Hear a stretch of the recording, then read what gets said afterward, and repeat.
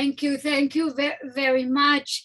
I'm very excited to be able to do this presentation through the Sifriya Leumit בירושלים. It is an institution that I would often cross on my way walking from the Givat Ram campus to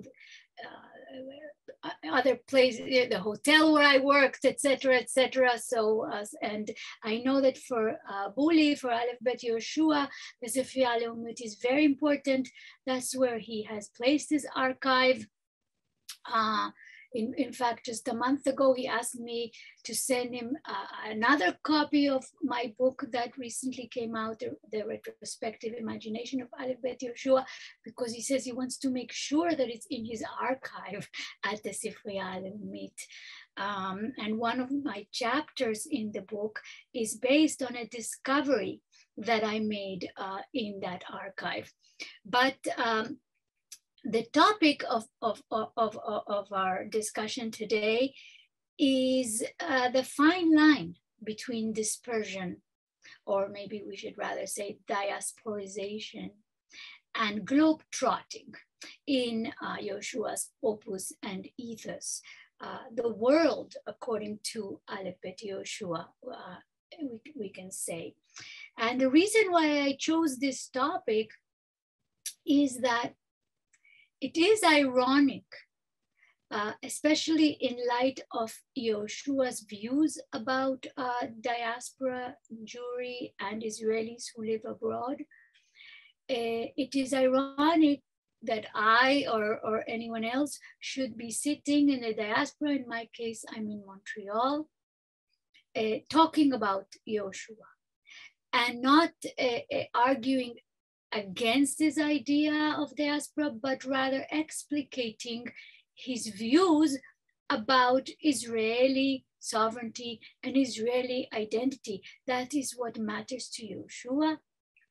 All his views about the diaspora, about everything else, relates to the construction of a modern Jewish national sovereignty in Israel. And to me, that is also what matters. In addition to loving the masterful way that Yehoshua writes and imagines things. And so I have taken upon myself to explain it in greater depth. So just to refresh your memories, if you signed up for this talk, you probably are aware that Yehoshua is quite hostile, we could say, to diaspora Jewry, and especially is frustrated with Yehudim. Hostile, but he talks with them. He tries to explain to them. He always dialogues, is always open for conversation, much more so than any other living or dead author. He is always wanting to establish a dialogue with people from anywhere, of all ages, in all situations. Well, there are a few exceptions perhaps, but pretty much that is the rule for him. Nevertheless, his dialogue with the diaspora, he doesn't have a dialogue with diaspora Jewry. He just has an opinion. And his opinion is that diaspora Jews do not have a full national Jewish identity. But the way he says it is not the way I'm saying it. He says, you guys are partial Jews. Even the most religious Jew in New York City with the payas and the learning Talmud all day is a partial Jew compared to a secular Jew in Tel Aviv who is responsible for Israeli decisions and participating fully in Israeli decisions, with Israel understood to be a Jewish state. And he keeps saying that. It gets people really riled up and angry. So he has clarified, for instance, that a religious Jew let's say, the cousin of that ultra-Orthodox religious Jew from New York or Antwerp, that cousin who lives in Jerusalem, let's say, an ultra-Orthodox Jew in Jerusalem, that person, even though he may live his life almost the same way that his cousins do in Antwerp, ultra-Orthodox Haredim in Antwerp or New York, that one that is in Jerusalem has a much more comprehensive and important Jewish life, because everything that he does as Jewish practice has repercussions in a political, pragmatic way on the identity of the state of Israel and its present and its future. So that is important to understand what he's actually trying to say when he says partial Jews and full Jews, what it is. He says it without really explaining it. We can talk about it more at the end in the Q&A. But just to remind you, about 6 years ago, for example, the American author Nicole Krauss came to Israel, and there were talks, and he again said this to her, and some people in Israel and in diaspora were very upset that he was not nice to her, that she speaks very politely and quietly, and he was not polite and not quiet, and he just said his usual thing, which is that you diaspora Jews are playing with Judaism, even if you go to the synagogue, every day or however many times a day, and even if you learn Gemara all day, you still have a lesser, or it calls it partial Jewish identity compared to an Israeli that is he says, married to the Jewish state, married to Jewish decisions every day. That's his opinion, and he gets into trouble all the time because of it. In 2006, he was invited to participate in the keynote panel that was celebrating the 100th year anniversary, the centennial of the American Jewish Committee, which was founded in Washington, and it was meeting in Washington. And there were all these distinguished speakers, and then Yehoshua took to the podium and he said to them exactly these things. You are partial Jews, you're playing with Judaism, I'm married to it. The people's jaws dropped. He told them also, then when they started to argue with him, he said to them, if Israel ceases to exist, and I come here to the North America 100 years later, and I see that you guys are thriving, he says, then,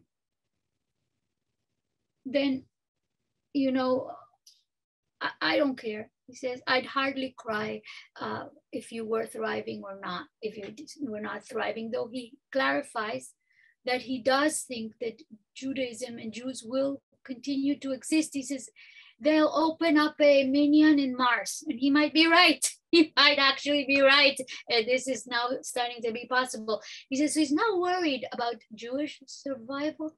What he's worried about is the character of the Jewish state. And that he doesn't quite manage to convey this. So when he said these things at the American Jewish Committee, and of course they thought there was going to be some kind of celebration, and he dampened the party, but so many people reacted in depth.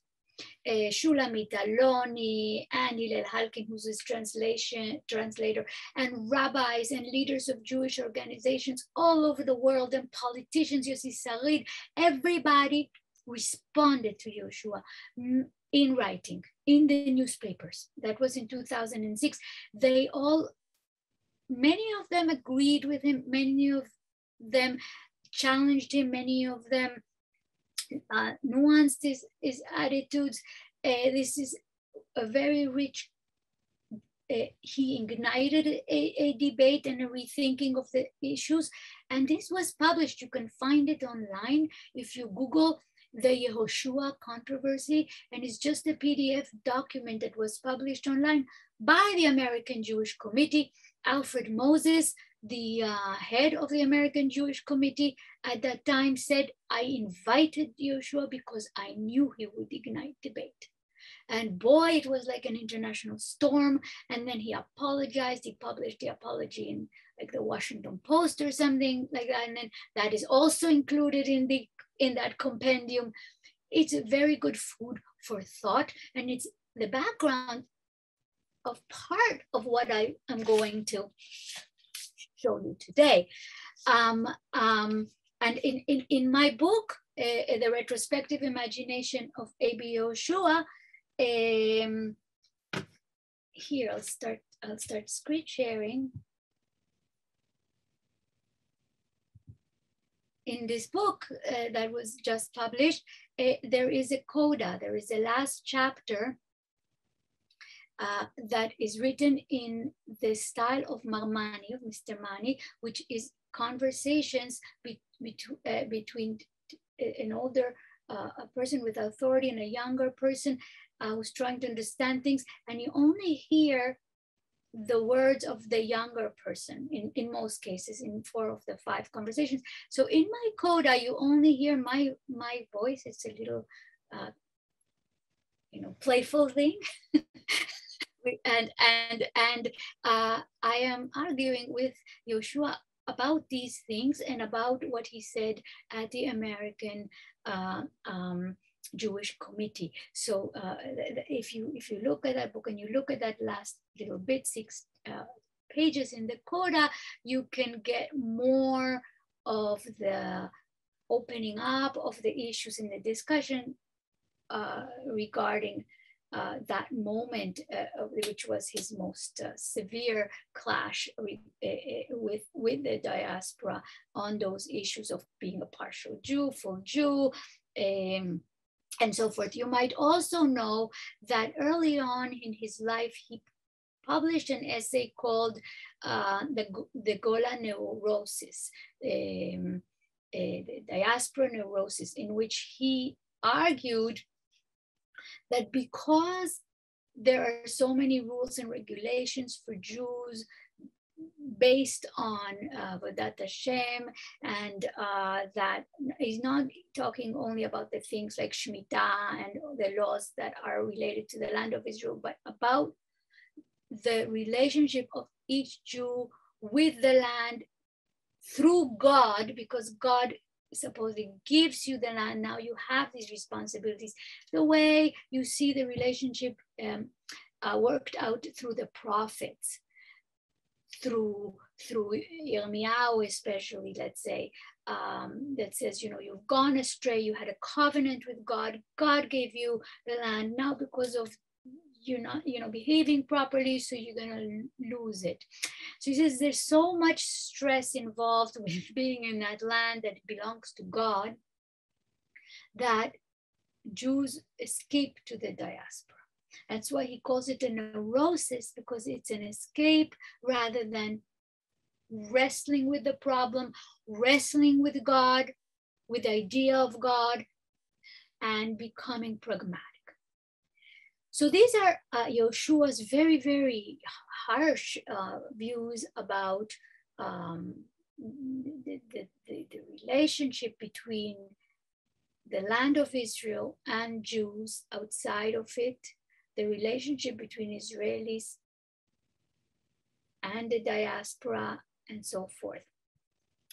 But what I actually want to do in our meeting today is not to rehash all these controversies, Yeshua's arguments and blind spots. But what I actually want to do is talk in greater depth about Yeshua's actual representation of the relationship between Jews, especially Israelis, because his characters are Israelis normally, and the world. So what is the relationship of Jews and the world across Yehoshua's opus and ethos? So you may have noticed that in almost all of Yehoshua's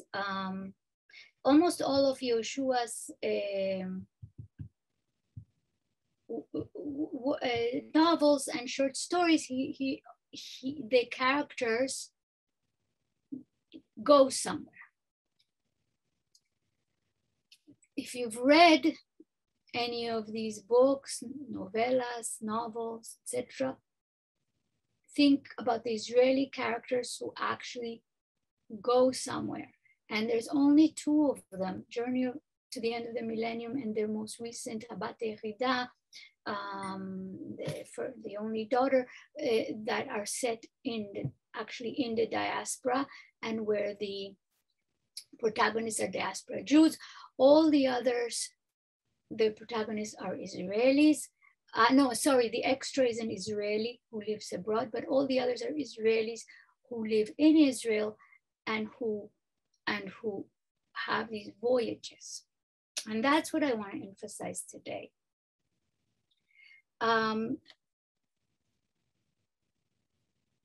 Here you can see we've put all of Yehoshua's major novels. This was done before the last novella came out. We've put them on the map of the globe. And it's rather remarkable, isn't it, in light of everything that we were just saying about his attitude towards dispersion and Jews living abroad. Remarkable that nevertheless he chooses to send his Jews, his Israelis, to every far-flung location around the globe. We might expect that someone with his point of view on the perils of diasporization would situate the native consciousness in its immediate locale, as Samech Yizhar did, for example, and many other writers of the generation that fought for the establishment of the state. Everything happened in Israel. It was a local Israeli story. Yet Yehoshua, in almost all his novels and novellas, does choose to send his main characters, sometimes for the majority of the plot, to all these far-flung locations, to Tanzania, to all sorts of places in Europe, Berlin, London, Paris, to the former Soviet Union that's in the mission of the human resources, translated as a woman in Jerusalem, to Spain, as you know in the retrospective, to India in Hashiva Mihodu or Open Heart, a little bit to Japan for a concert performance in the extra, and that also happens in Netherlands. And so this is kind of a paradoxical, and that's what I want to weigh in on. So voyages in Yehoshua's fiction are both an asset and a liability.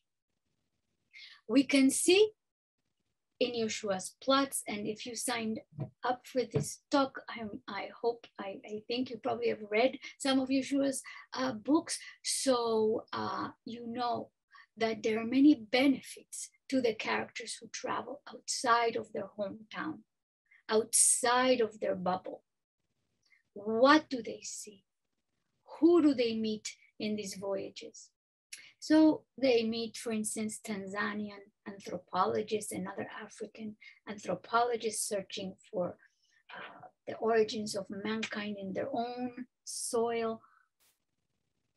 They meet Hindu doctors who are perfectly well trained in Western medicine, but are also maybe dressed in their traditional garb and follow their traditional practices.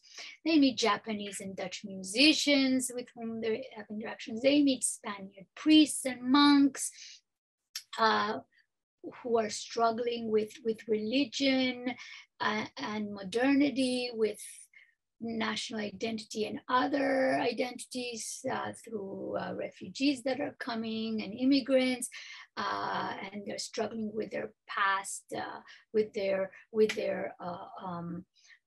junta past, the dictatorship and so forth. They meet former military personnel in the former Soviet Republic, and here the emphasis is on former, and when they meet a former military personnel in the former Soviet Republic, maybe they see that certain things that were not so peaceful, not so moral, can change.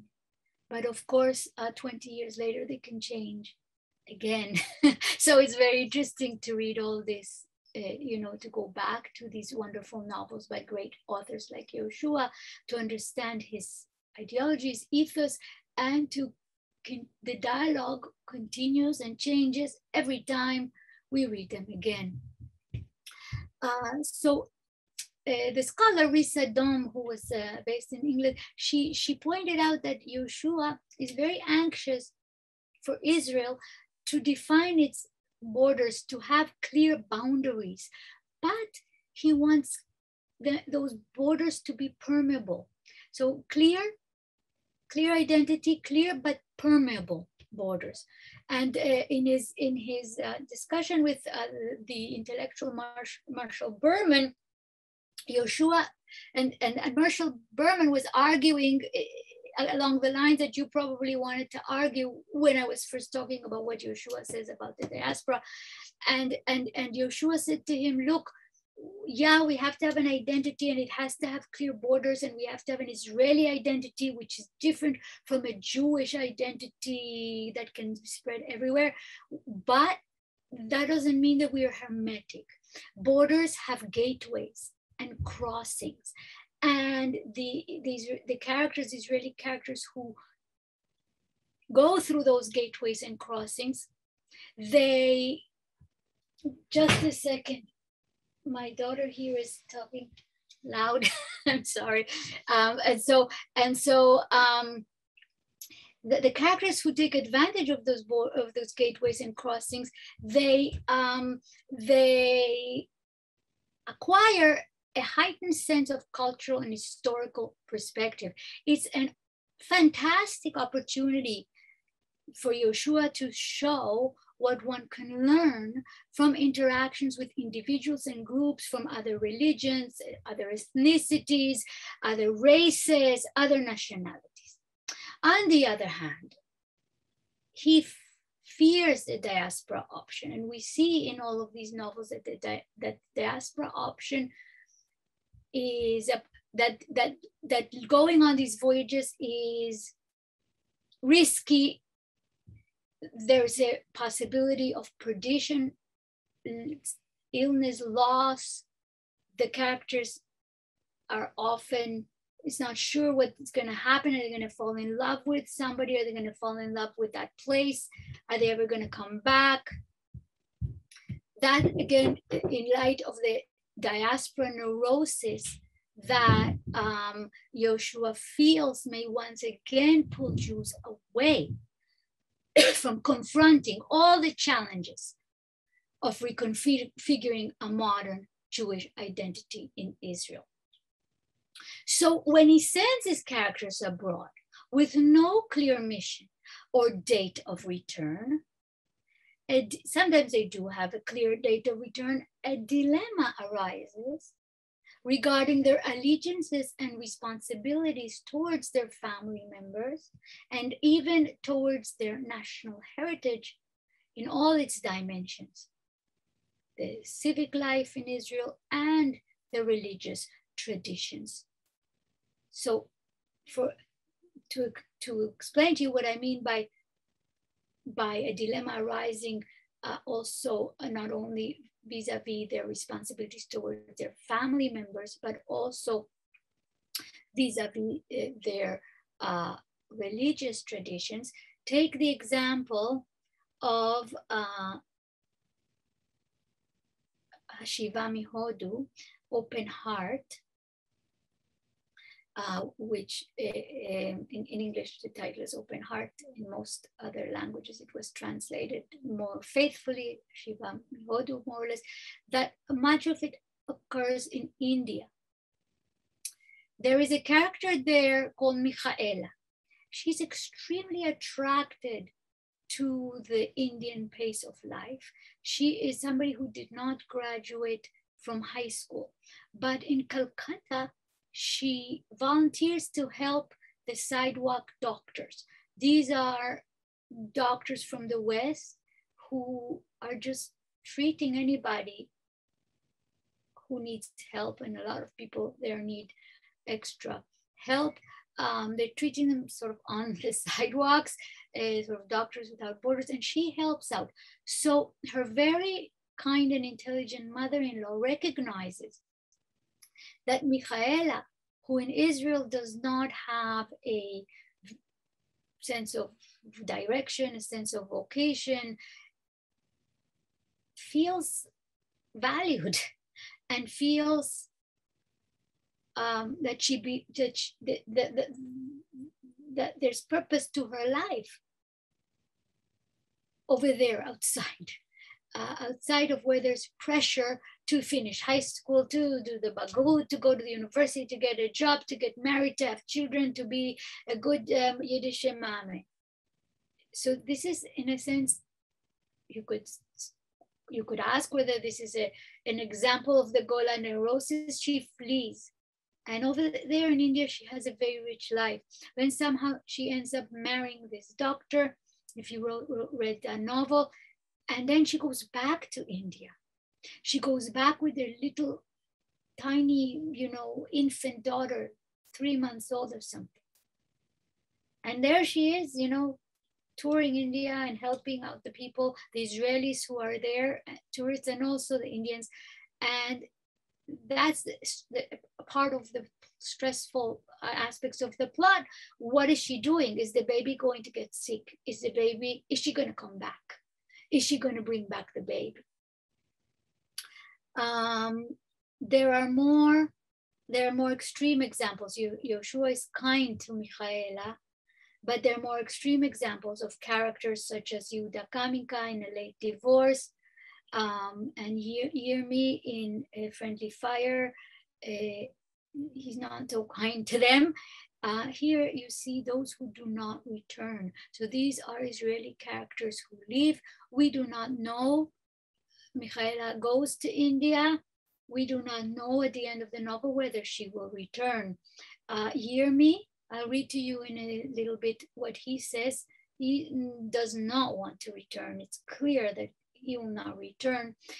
And Yehuda has really escaped from his problematic family and is made them even more problematic because of that in A Late Divorce. He's gone to America. He's sort of abandoned them. Now he comes back because he wants a divorce. He wants a divorce from the mother of his grown children, wants to marry this other woman. And he just comes and he's very eager to leave, but he gets murdered before he's able to leave. So he was on his way to the airport, but he doesn't quite get to leave.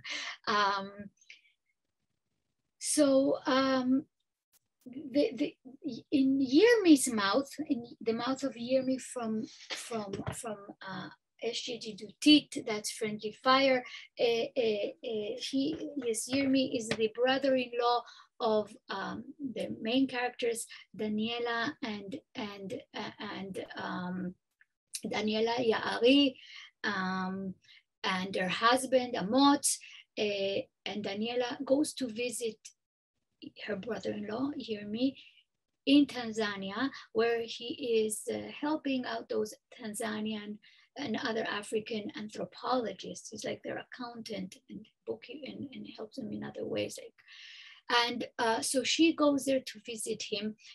Her sister, his wife, has passed away, and he is very depressed because his son had died in Tulkarem during an operation, a military operation in Tulkarem. And so because of that, he has left. And so there's sympathy for him. But he says to her that he wants to leave the whole messy stew, Jewish and Israeli. Just get me out of here, he says.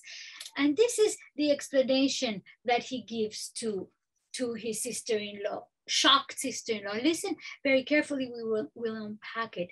What Jeremy says about why he wants to be in Africa. He says, here in Africa, I'm reading to you from the book, but it's a quotation from the novel, direct quotation. Here, he says, there are no ancient graves and no floor tiles from a destroyed synagogue, no museum with a fragment of a burned Torah, no testimonies about pogroms and the Holocaust. There's no exile here, no diaspora. There was no golden age here, no community that contributed to global culture.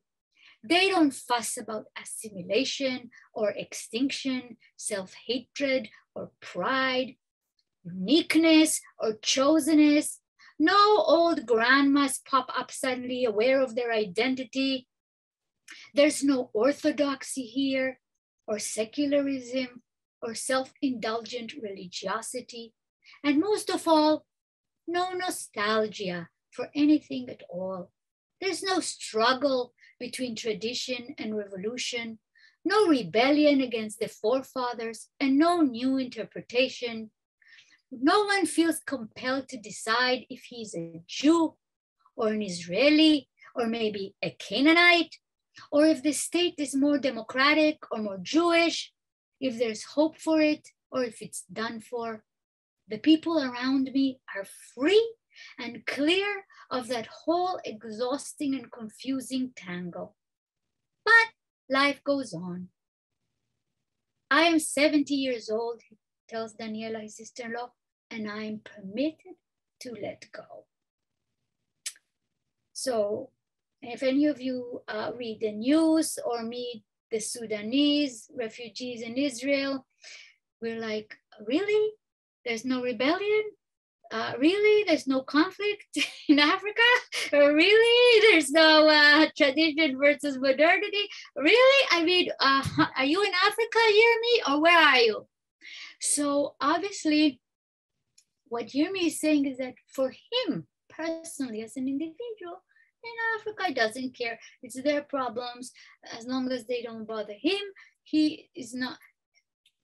So what he says, it's true about maybe him, because in Israel, and that's what Yehoshua means by total Jew, in Israel, you can't disconnect. Even if you go to those stores that have aromatherapy and you pretend that you're just, a person, it's impossible to disconnect. But neither is it possible to disconnect from the national, global, and etc. issues anywhere else. But Yirmi, in Africa, doesn't feel that responsibility towards the local troubles. And he's given himself permission to disconnect from his own national troubles. So there's another character in the novel, Hakala HaMeshachreret, that was translated, the title was translated as The Liberated Bride instead of Liberating Bride. But one of the liberators finally liberating the groom in that novel is the Arab maître d'hôtel, and he says to the protagonist, to Rivlin, says, "You Jews, you always at the airport, always coming and going. You can't sit still. It will make you sick in the end." So some characters do get sick on their voyages. Einat Lazar, who is Michaela's friend in Shiva Mihodu, Open Heart, she gets very, very sick in India. She gets hepatitis, and this is how the plot of the novel starts. But most of Yehoshua's Israelis who travel are invigorated and heal. For instance, I can go back. For instance, the manager, the human resource manager who goes to the steps of the former Soviet Republic with a corpse and learns about the attitude of the people there towards his own hometown, Jerusalem, he heals and becomes invigorated, and he comes back much, much stronger and better than he had left. There's a question whether Michaela is now strengthened by her, that present voyage to India, and whether she will come back and be a mother to her daughter and a husband and a wife to her son in Israel. Yair Moses, the protagonist of Chesed Sfaradi, which is called the retrospective in the English translation, he is very much reinvigorated by his trip to Spain, to Sfarad, because he meets these priests and other people who show that they have overcome, at least Yeshua thinks they have overcome their traditional attitude towards Jews and Muslims, and they have become more modern. So even short business trips abroad have the potential to end in perdition, even loss. Yet these voyages are mostly beneficial to the characters from the point of view of their psychological growth, vocational growth, and flourishing, spiritual openness to new ways of seeing the world and what's beyond daily reality. And above all, these voyages are a strategy that Yehoshua uses to show us, his readers, how other cultures define, imagine, and reconfigure their national identities vis-a-vis their history, vis-a-vis their minorities, vis-a-vis their religion, and so forth. So Yehoshua, pretty much in all his novels, invites a selective comparison between Israel's predicaments at the time in which he's writing that work and the predicaments of those other cultures that they visit in their past, in their present, in relation to their history. So Yeshua is always very, very aware of the cultural history of those places that he, of everything. Every place for him has historical depth. So when Yirmi says what he says, that I just read to you, oh, here there are no conflicts, no rebellion, Yeshua knows that Yirmi is delusional. And so that, that's the point, the reader gets it. And the question is how to create a pragmatic, modern Jewish identity in Israel now. That's always what Yeshua is preoccupied with in all his essays, in all his novels, ultimately. So there's a big difference.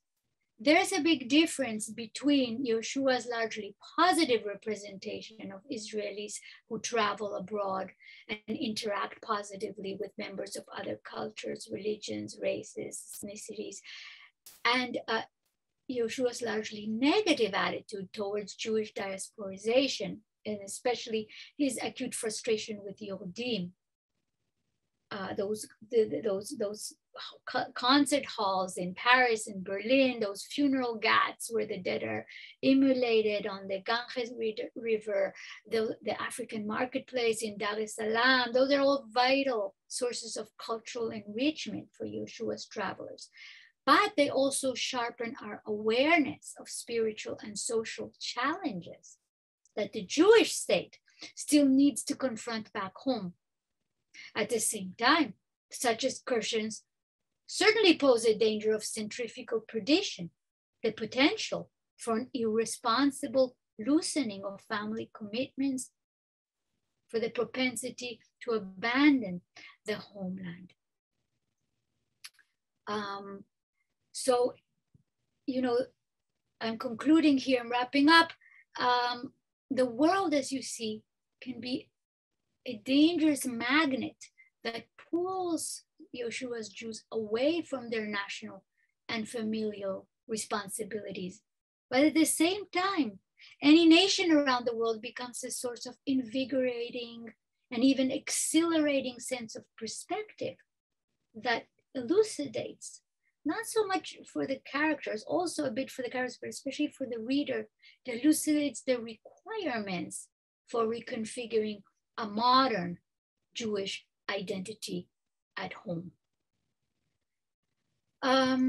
So Yehoshua is a staunch nationalist who paradoxically, because he thinks, you know, that families are the microcosm of the nation, and the nation is where the identity of a people has the best option to work itself out, especially a people that has had so many persecutions and in its history.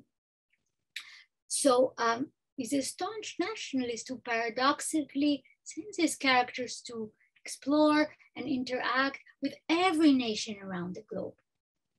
And he himself, you know, he bases these interactions on a context that he himself has had, and he hasn't gone to all of the places that he describes. For instance, Hashiva Mihodu, the return from India, which was translated, the title is Open Heart. He had not visited India when he wrote that book. He based himself on the guidebooks and the stories that Israelis who travel in India, including at the time his son, tell.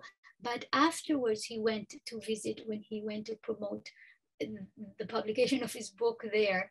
But other places, of course, he has traveled very extensively to I think all the other places that he has described. And in the past few years, and with this I will conclude and open up to questions. In the past few years, he's been invited to go to Mexico, but now he's in his mid-80s and his wife passed away and there's a pandemic.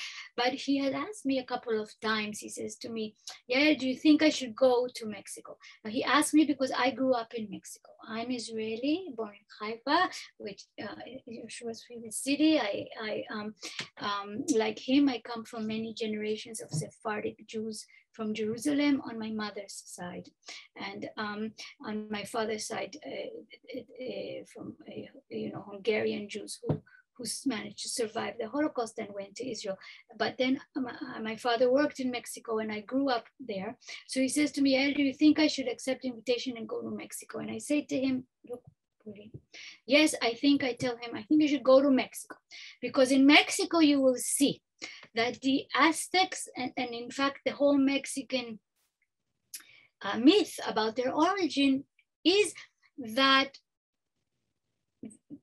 the Mexicas, the original Mexicas and the Aztecs, they had, or the original people who settled the place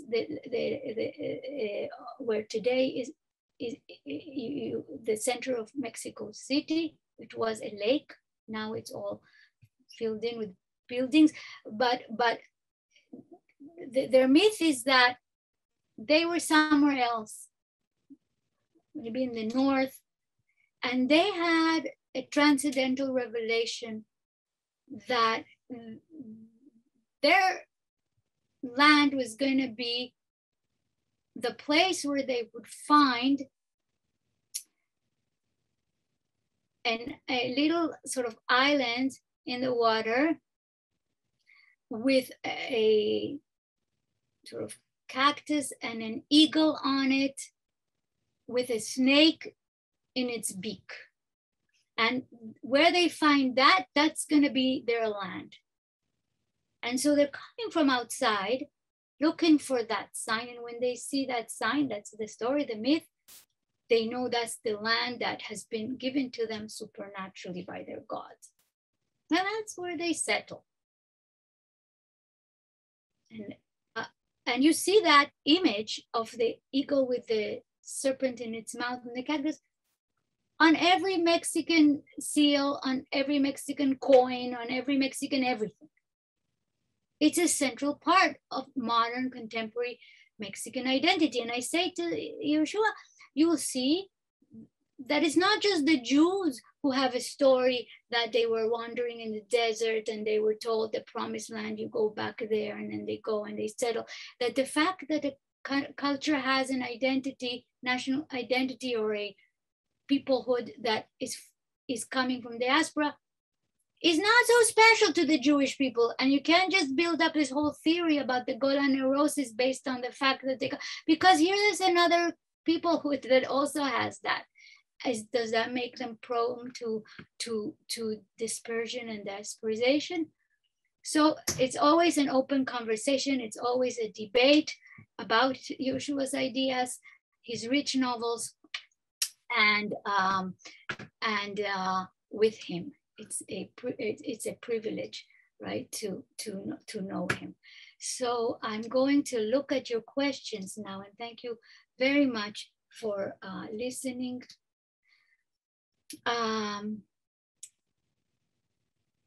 Please post a comment of that comment from Yirmi that you read. Where can I post? How can I post it?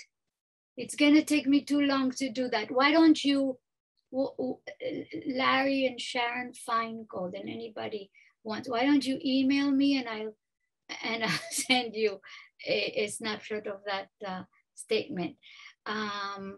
And then you also, Larry and Sharon, you asked a question, does Yehoshua give us an idea of the solution or the outcomes for the Israeli Jewish identity and goals? That's a tough question.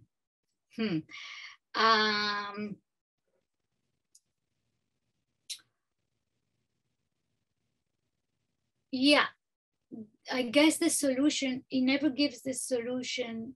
He wants us to work out this solution. But if you see it, what he's suggesting in his novels and so forth, it's always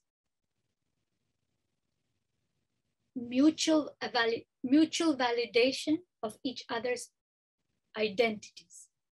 So that the Israelis should have a clear idea of their identity as Israelis right now, and that it has to be a pragmatic identity as well as an identity that if it's an identity, it means it's related to something in the past, in your own culture, in your own history.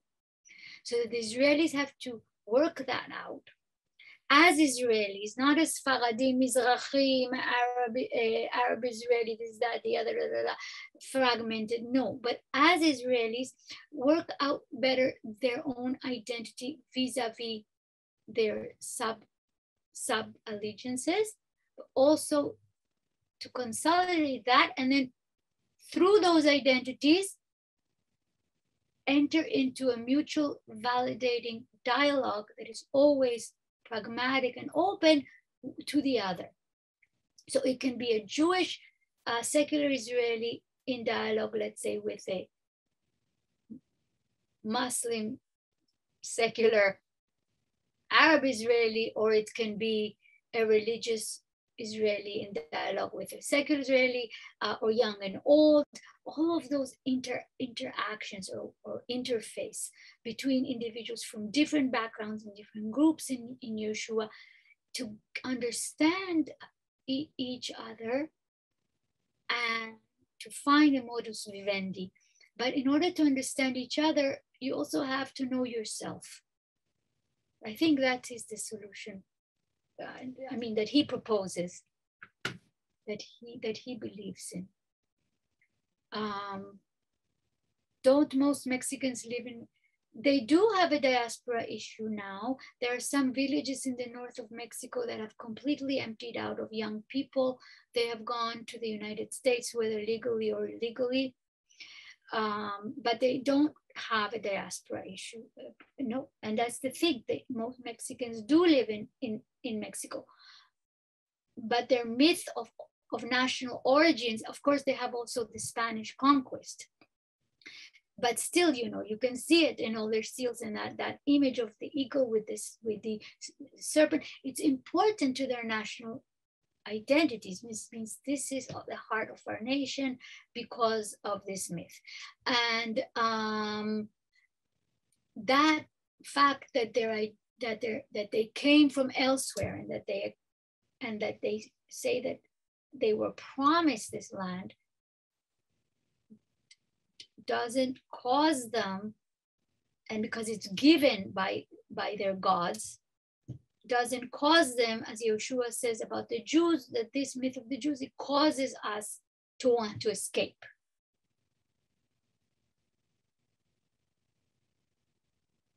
My email address, somebody's asking, just type my name in Google. It will bring you to my McGill website, and you have my email address right there. Maybe our host can unmute everyone and people can ask their questions viva voce. Yes, actually you are kindly invited to unmute yourself and you can ask additional questions now. Yeah, I mean, I did it now for all of you, so you can ask additional questions. Yeah, so I have another question. This is Sharon. We need to read a lot of our books on Audible for a variety of reasons, on audiobooks. And how do we encourage that those of Yehoshua's books that have not yet been read and performed on Audible be available to Audible readers? Those are contracts that the foreign hosts, the foreign publishers make with sort of Yehoshua's agents. So if you publish a book in a country, there's a contract, and then if you publish it in paperback, there's another contract, and if you publish it in audio, there's another contract. The rights have to be purchased by that publisher in that nation. So there isn't really a way to encourage it, except, you know, you can write to the publisher of the book that you have in hard copy or in paperback and say, could you turn this into could you facilitate the audio version? Or sometimes you can just buy it through Amazon in your own country, because like or in another country, sometimes it's accessible through Amazon.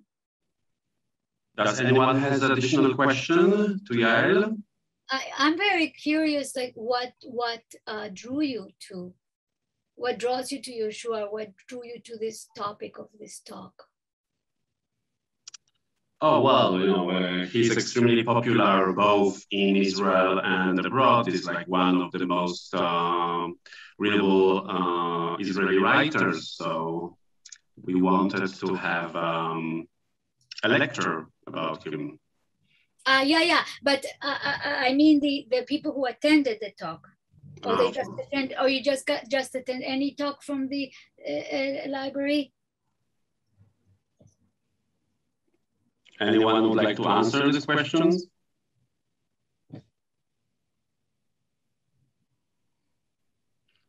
Well, seems like people are shy today.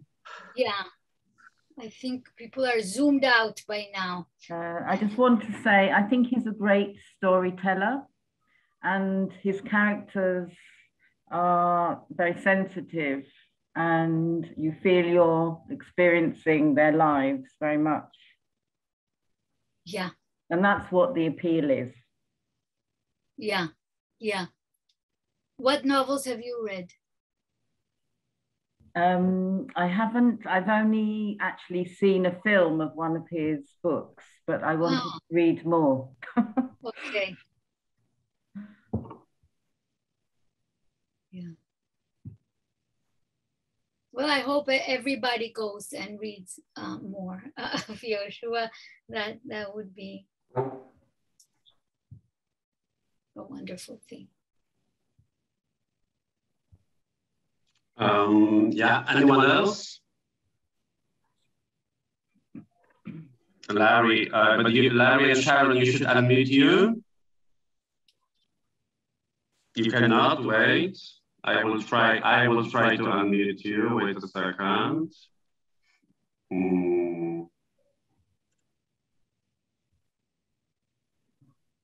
No, you are unmuted. You have to unmute yourself. Oh, I'm sorry. I'm sorry. So Ariel Kleinman, I answered in the chat itself, but Ariel Kleinman asked if the parallel that I drew here between the Mexica people, who had that myth of the eagle in the middle of the lago of Mexico, of what today is Mexico City, that the parallel between the Mexica people and the Jewish people is that Bet Yehoshua's idea, or is it my own reflection? It's my own parallel, but I've mentioned it to him, but and you know, he just listens and he just says the same thing over again. Oh no, the Jews are worse, more prone to having a diaspora neurosis. Maybe he's right, but it's not because of the things that he says. It's more because of the same things that Shaul, that became you know, Saint Paul, who was the mind behind the Christianity. He understood very well that kashrut and all the and Brit Milah and all the prescriptions for Jewish identity are too onerous for most people, and therefore the Christians could become sort of partial Jews, in a sense that they could adopt the monotheistic view and the idea of the abstract God, but also have it linked to a new way of doing things, and that everything is permitted in terms of eating, and there's no nidah necessary, and etc., etc. So from that point of view, there is or the Noahide that they have 5 commandments versus 10. So in that sense, yes, we can understand what they're talking about is a kind of discount, is kind of escape, or not embracing the full range of responsibilities or duties that are related to the identity. That makes a lot of sense, but Yehoshua does not put it from that point of view. He rather embraces Christianity in a certain sense, the moral dimension of Christianity. He puts it, as you saw, in a geographic point of view, that you go away from the land itself and from the national responsibilities of working out the relationship with the others, especially with the Palestinian partners to the national space, and especially with the wrestling with religion. When he says religion is too important to be left to the religious.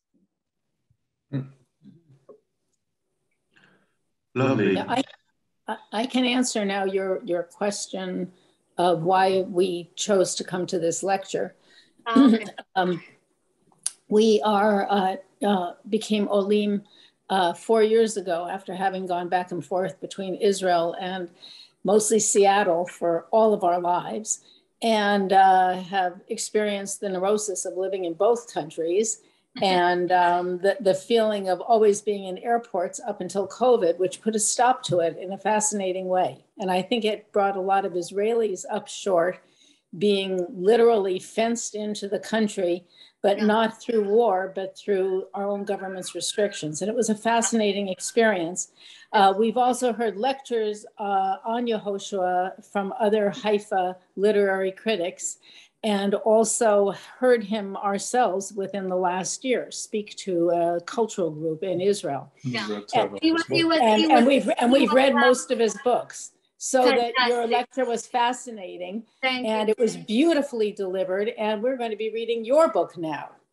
I'll put up the book image. Esther Berezin, you have your hand up. Esther, you need to unmute yourself if you want to ask a question. And also Jonathan Hellman. Yael, do you lecture in Israel when you return? Do I lecture something? I couldn't hear the whole question. Do you lecture in Israel when you visit Israel?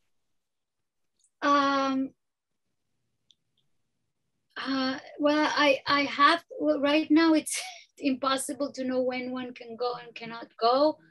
And my children have been coming here two of my children are there now.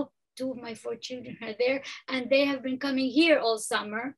So I haven't gone, but when I will go, I will set up some lectures.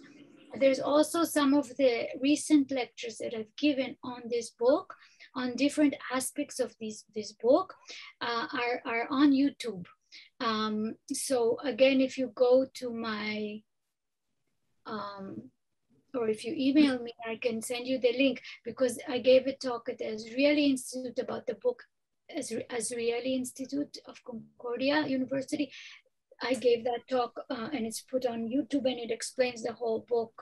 And I gave another talk at the Nazarian Center, which is based in UCLA, and that is also posted on Facebook. Or She's 55 years old. Oh, okay. So Esther Berezin, if you're not able to unmute, if you want, just type your question.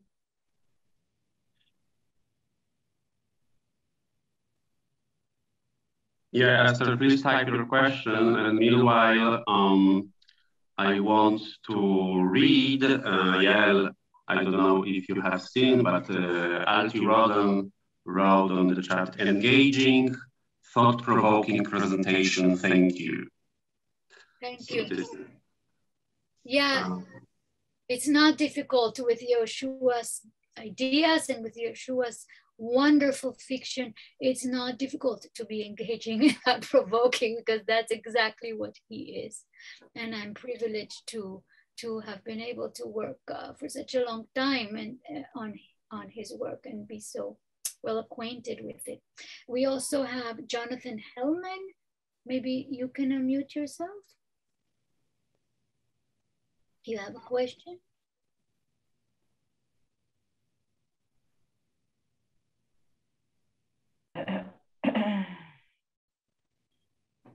No? Oh, Esther Berezin says, amazed by Yehoshua's incredible research in each of his subjects. Yes, Yehoshua does conduct very substantial research on the setting, where he's setting his characters, and also on the profession, on the vocation of his characters. So for instance, a character can be an elevator engineer. What does Yehoshua know about elevator engineering? So he goes and he visits factories, and he sends his manuscript to the experts, and he does the work of the character is very important to him. He has doctors, he has judges, a lot of teachers that he knows, etc. I have one of the chapters in my book is about this, about the role of the work of the characters. But it's not just work, it's a vocation, and they usually have some type of crisis of knowledge and responsibility. And that too, like the voyages, is for him a strategy to show us, okay, how are you going to figure things out in order to adapt your habits, etc., to what is needed. Very interesting what he sets up, these structures that he has in my book. So in my book, I'll tell you a little bit. I start off by explaining that Yehoshua, what he always creates is what we can call condition of Israel novels. So even if it's all set in the diaspora, let's say, and in the past, let's say like a journey to the end of the millennium, which is set in the year 999, at the time that the Crusades were about to come, even if it's set there, it's still the condition of Israel, because what he's after is to understand better the condition of Israel, Israel being the people of Israel, Am Israel, but also the state of Israel right now. And what can we learn from these past experiences and the possibilities that those characters had in those places at those times? What are the options? And then the next chapter is the one that's called Mapping A.B. Yehoshua, which is the one that I gave you a portion of it today, which is about the global locations of Yehoshua's novels. And then I talk about a certain stance that he creates, which I call the watchman stance. You might notice that his characters, sometimes they go stand on a high place, and over there they reflect on their relationship with what's around, with the people around. It's a moment of judgment, a moment of reflection, and the reader has to rethink the options. It's always the options that he's interested in. Then I have 3 chapters that one of them deals with vocation, as I just mentioned. One of them deals with holidays, because a lot of Yehoshua's books are set during a holiday. For instance, Friendly Fire is set during Hanukkah. And that year, his sister-in-law, she brings him newspapers from Israel. She brings him Hanukkah candles. And as soon as she gives it to him, he opens the door of the oven and he flings it in and burns it. It's like, that's Hanukkah. For him, he doesn't want to know anything about it. But the Israeli protagonist that didn't travel, Amotzi Ari, Daniela's husband, is celebrating Hanukkah every day in Tel Aviv and in Jerusalem. Every day he goes somewhere else, he lights the Hanukkah candles with them, and he tries to figure out how to negotiate the habits of the holiday, the prescriptions for the holiday, with the current situation and the current needs. It's like, I don't want to sing Mao Tzu, but now today I have to light the candles twice because my grandchild had a fit and wants to light it again. So every day is a pragmatic negotiation of the rules and the possibilities of the holiday, and that's the settings of the holidays work also in a way similar to the settings of the cultures abroad. Then I have a chapter on names, because for Yehoshua, the names are loaded. So when he has a character called Yirmiyahu, that's a big name. The prophet Yirmiyahu was the one who shouted the most about you're going to be punished with exile. And Yirmiyahu talks about the burden of having a name like that. And all the names in Yehoshua's books are interesting. You dig over there and you find gold. And then I have a chapter about his love plots and how the love plots in one generation are burdened by what happened in the past, but the burden of history through the love plots. And then the code, as I mentioned to you, is this playful sort of conversation with Yehoshua based on the things that he said to the diaspora Jews at that celebration of 100-year anniversary of support for Israel from the diaspora. He's like, thanks for your support, but we need to create the modern Jewish identity in Israel, and you can only do it, he thinks. I disagree, by resting with it right there. So we're up to 1:15. A lot of people stayed on, and that's very, very nice. So I think I think I'll send this back to the organizers to thank you all. And I hope you continue reading these works and continue the work of figuring out our modern identities wherever and whatever we are. Yes, Yael, thank you very much for really wonderful presentation and lecture and bringing closer Yehoshua to us. Traditionally, I will unmute you all now, and you are kindly invited to say hello. שלום לך יעל, אני מדברת עברית אבל מבינה היטב אנגלית, וחבל שאני לא הבנתי בדיוק מה הנקודה שלך, למה את לא מסכימה עם יהושע. אולי לא הבנתי מספיק את האנגלית, אבל את יכולה לסכם בשתי מילים, למה את לא מסכימה עם יהושע? אני לא לגמרי מסכימה איתו.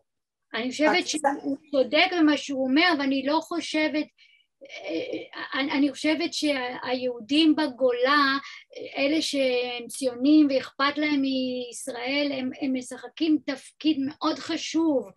אני יכולה להגיד, אומרים באנגלית, you can't put all your eggs in one basket. לא שאני חושבת, זאת שאלה כל כך מסובכת, אבל ישראל, יהודים, יש לנו בעיות כמו כולם וגם כן בעיות מיוחדות מאוד שנסחבות כבר הרבה מאות ואלפים של שנים. זה מסובך וכן. יש פנים לכאן ולכאן, בואי נגיד. בדיוק, כן. אוקיי, תודה. תודה רבה לך, זה היה מאוד מאוד מעניין. I'd like to say something to the moderator at the National Library of Israel. Do you publicize lectures that you sponsor in the English language for those of us who moved there too late to speak Hebrew as beautifully as Yael does? If we do sponsor, or you mean post? Do you know? Is there a way to get on a mailing list of lectures in English that the National Library of Israel does? And what is that way to do that? Of course. I can add you to our mailing list and you will receive all future lectures. As well, on our library, there is a list of all lectures we did throughout this program, and they are all recorded. So I will email you now my address, and please send me your email and we'll add you to the newsletter. Doron, thank you, and thank the National Library for bringing us this wonderful treasure today. You're very much welcome. This is Jonathan Hillman. I just wanted to say I'm in Toronto, and just one of the comments that you made right at the end, which really sort of helped me on, you asked the question why we're attracted to Yehoshua. You used the word conditions of Israel. And I guess that's what I hadn't been able to put my finger on. I've always loved his characterization. I was hooked way back when with a late divorce, and I've sort of followed just about all the others, the characters, the doctors and the woman in Open Heart. As you said, the characters from the garment worker to the extra in one of the latest ones. So thank you so much. I never appreciated the fact that he had this sort of antipathy towards the diaspora. I just felt he was characterizing Israelis of different genres and things, which were so fascinating. And one of them, right in the beginning, his three novella one, the guy who lives in a forest and watches over the forest, he's a fire watcher or something. Yeah. It's just was a brilliant little novella. So thank you very much, and I'm a great fan. And now I will, sorry? Jonathan, I think you're right, but when you read his novels and his novellas, you don't see any antipathy to the diaspora. You do feel the tension, that the fear that what's going to happen with this character is he or she going to come back, right? You do feel that tension. You also feel the tension between For example, someone that he's living in Haifa and he comes to Jerusalem, and Yeah. you get that tension when he goes and the religiosity of Jerusalem, and you feel that kind of tension that here's a liberated, enlightened man from Haifa coming with a much more sort of integrated society to Jerusalem. You see that kind of tension, but I didn't get other diaspora tension. You're right. And you're right, because it's not there. There isn't any antipathy to the diaspora as such. It's part of a very multi-dimensional dialogue on many, many different fronts with people from all over the world, including Jews of different types and Muslims and pagans and everything. But it's just in his comments, when he's in English, he's often talking to American Jews or Canadian Jews, and it's in his interactions with them that he comes out and says these things, which is also published, for instance, in his book, in some essays. So that's why there's a kind of separation between his ideological statements and what he actually does in his novels. Yeah.